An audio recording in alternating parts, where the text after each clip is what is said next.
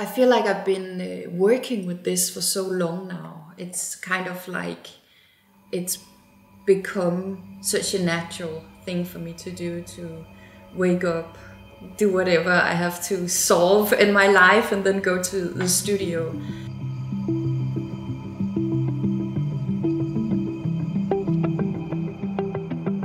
I'm not so afraid of making a mistake. I'm not afraid of the white canvas, for example. I just, fall into it or roll myself into it, and then I do something and it's probably bad, but then at least I have something to work with and kind of fix.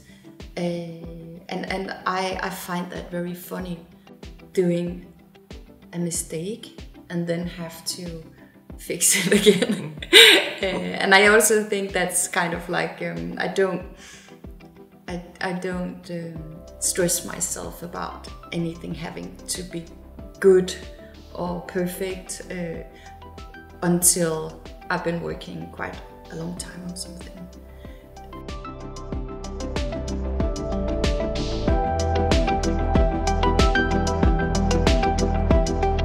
In my work, I always take departure from a place. That can be a specific place or a fictional place. At the moment, I'm working with this fictional place, which I call Moirania, and it's been a way for me with background in architecture to kind of like go deep in and examine a specific construction, but also to look at the connections and how this is a part of a bigger society.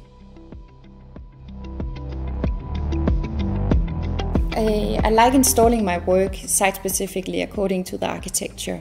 So if there's a problem in the space, like the ceiling suddenly gets low or there are windows all the way down at one side, like there is at my upcoming show, I like to go about that and use the problem as kind of like an inspiration. It started with the exhibition I had in Venezuela, where I decided to bring all my work down and then install with what I would find at the museum in order to mimic how the Venezuelans survive at the moment, how they'll take over a building and just finishing it with some fabric or some wood that they have by hand. And I decided to go by that with the paintings and the installation myself.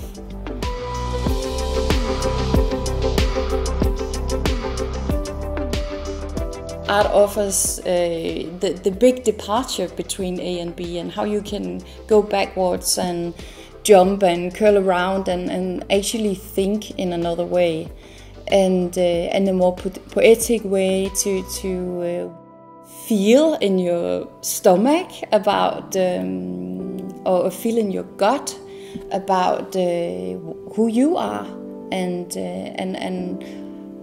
how you would like the world to be.